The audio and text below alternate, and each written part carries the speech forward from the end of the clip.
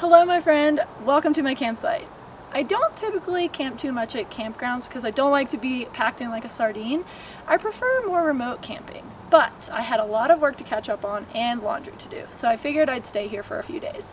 Plus, this is really the only campground I can stay at and still be really close to the lake. What type of campground do you like to stay at the most? You have to let me know down below in the comments. I like to stay at campgrounds that are closest to bodies of water. Rivers, oceans, lakes. Doesn't matter, as long as there's water, I'm a happy girl. Speaking of that, I'm going to try to go paddleboarding for a little bit while it's still sunny and enjoy the sunshine and get some vitamin D. And on that note, let's go. Time to go paddleboarding. Are you ready? Because I am.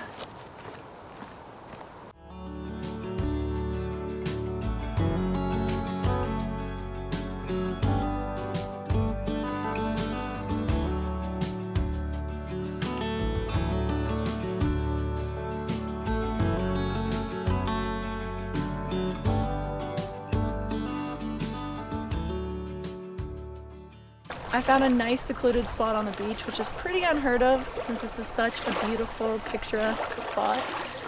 But this is why this is my favorite time of year in Tahoe before all the crowds arrive for summertime. There's not boom boxes lining the beach, lots of people.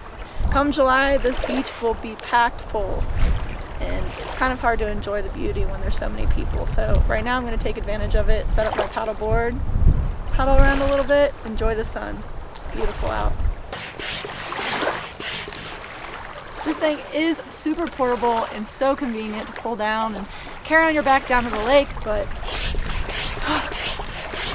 takes quite a while to pump up. Oh, and it gets harder as you go.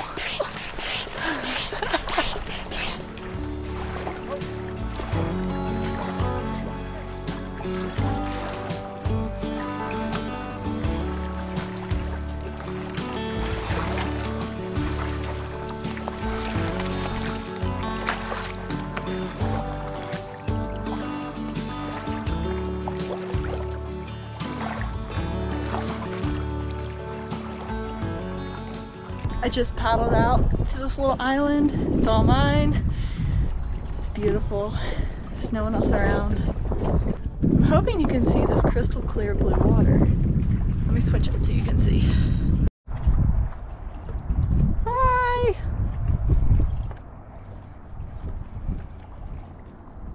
Look how beautiful it is. Extremely clear. Lake Tahoe is apparently the second deepest lake in the United States. I think it's around 1,600 feet deep. I can't imagine how cold it is at the depth, but I think the deepest lake is in Oregon. However, I think Lake Tahoe might take the cake for the prettiest lake. Just enjoying some sunset paddleboarding.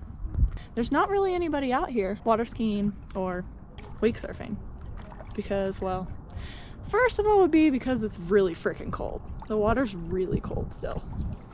So it's not something you want to be wake surfing or skiing in unless you have a wetsuit on. But it's certainly perfect for some paddle boarding. Ah, those are my feet. Check out these rocks. I don't want my paddle falling in. That would be really bad. But if you can see all these rocks. Look how cool they are. It's so pretty. I'm on my way.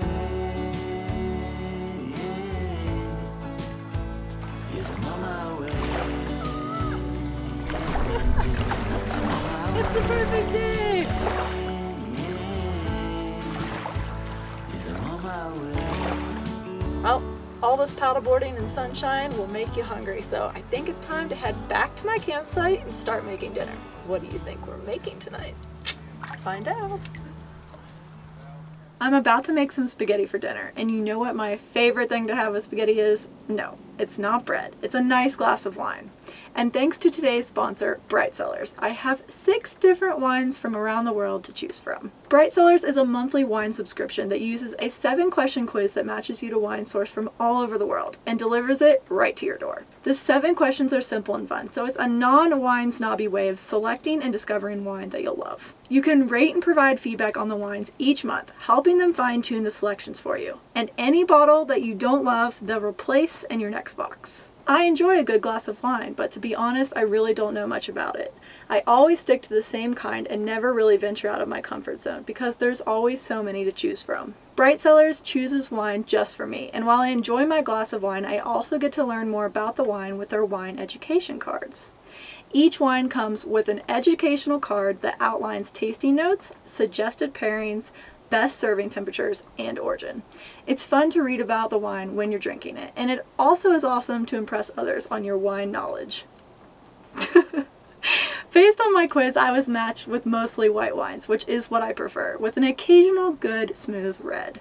I think tonight I'm going to have the 2019 Sauvignon Blanc from France, which will pair perfectly with my spaghetti. Bright Cellars is giving my followers 50% off their first 6-bottle box. Follow the link to take the quiz and get started.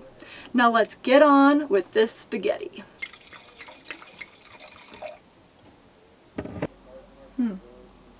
It's delicious. Tastes like a perfectly crisp Sauvignon Blanc.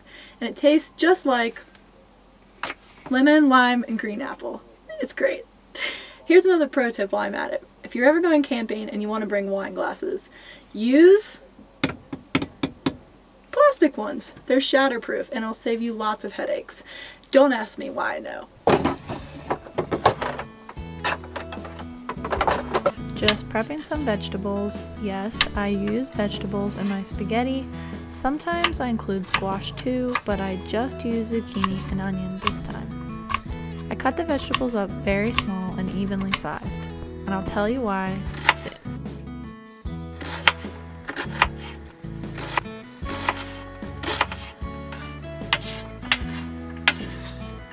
Check out these legs. You see them falling down the glass? I believe that has relation to the amount of alcohol content. Don't quote me on that, I told you, I'm not a wine connoisseur. That's why I'm cheating and letting someone help me out with my wine suggestions. Then I add the ground beef.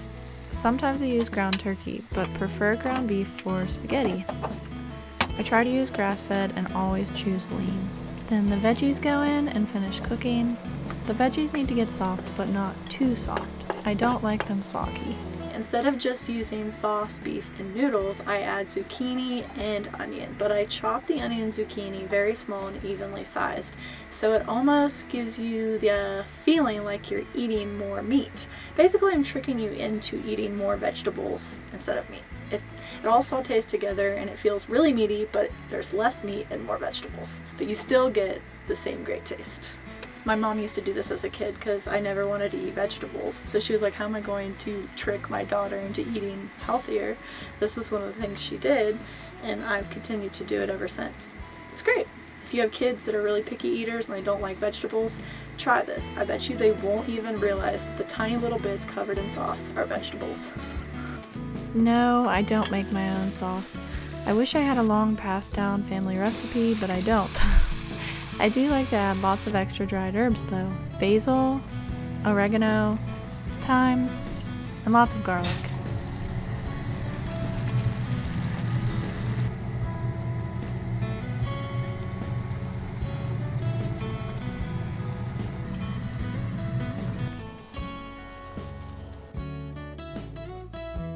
It's finally done, and I'm so hungry and I can't wait to eat. So I'm gonna sit down, enjoy my glass of wine, eat my spaghetti, and then tomorrow morning I hope to get up pretty early and try to get some fishing in. So I'll see you then.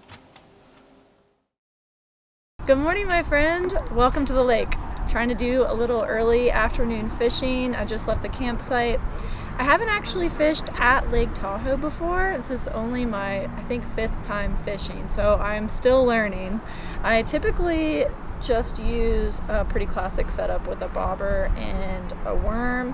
but I'm trying to kick it up a notch, and I'm gonna try the Carolina rig, which I've read is great in this lake. And that is my number 6 hook with about 2 feet of line, a barrel swivel. You're supposed to use a glass bead, but I didn't have one, so I'm just using a gold bead from one of my other lures, and then my weight. And I just need my worms, which I double checked with the ranger, and we're all good on using worms in the lake. And then hook, line, and sinker, right? That's how it goes? Okay, let's see how this goes. Crossing my fingers that I can catch a fish.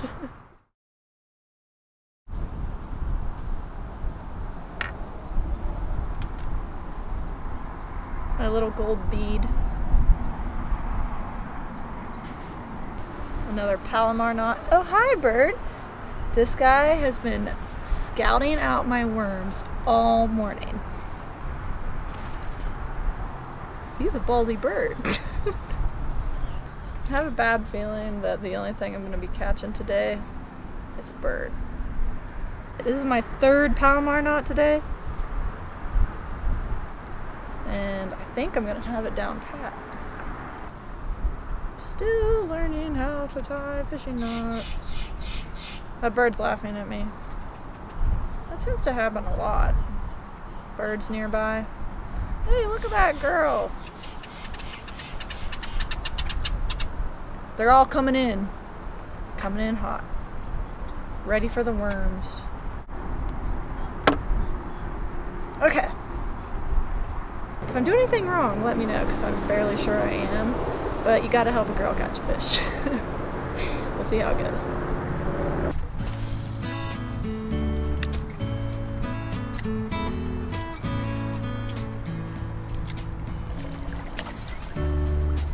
There are lots of myths and stories that surround Lake Tahoe, some darker than others.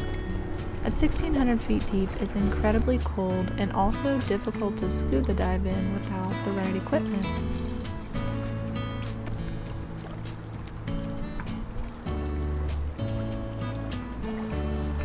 May not catch any fish, but it's certainly beautiful. I always focus on the beauty of it instead of the stories of what might be lurking beneath. Growing up in the South, lakes were always cloudy, smelly, and slimy on the bottom. Really, we're lucky to have such a beautiful, serene place to spend time with and enjoy, even when I'm not successfully catching a fish. Look how clear it is. And I don't see one fish. Not one.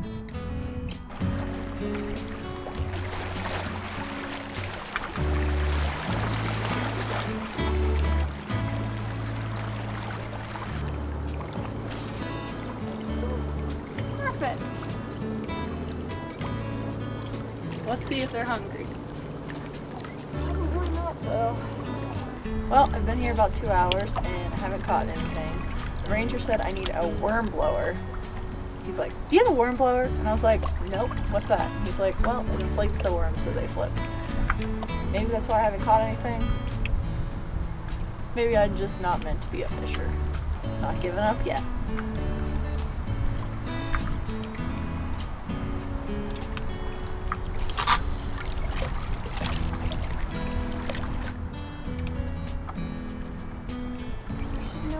They're biting. Got a whole worm on here still. What's the secret? What do you need to catch a fish in Lake Tahoe? In this crystal clear, pristine blue water. Help a girl catch a fish. I have 2 fishing rods in the water, both with live worms. Not one has gotten a bite yet. Do you know how hard it is to manage 2 fishing rods when you don't really know what you're doing? Maybe there's a reason why I don't see any fish. I saw like 1 or 2 other people fishing, but I don't think they caught anything either. Maybe it's my worm blower that I'm missing. Maybe I need to charter a boat and go out to the very middle and try casting my line there. It's such a beautiful day though, even if I don't catch any fish. What better place to cast a line? It's not looking good for me. It's not looking like a fish dinner night. It's looking like a leftover spaghetti and wine night. Better luck next time though.